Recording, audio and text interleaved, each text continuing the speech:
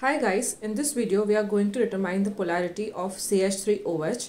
It is a chemical formula of methanol. It is made up of one carbon atom, three hydrogen atoms and an OH functional group which represents alcohol.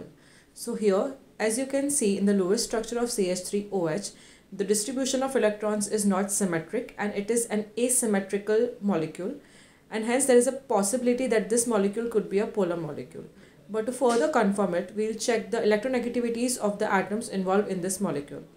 The difference of electronegativities between carbon and hydrogen is less, and hence the dipole moment will not be there. But when we compare the electronegativity of oxygen atom and all the other atoms in this molecule, there are chances that there will be a dipole moment due to higher electronegativity of the oxygen atom.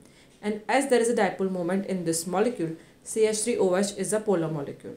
For more videos on Lewis structure, molecular geometry, polarity of the molecule, subscribe to our channel, and thank you for watching.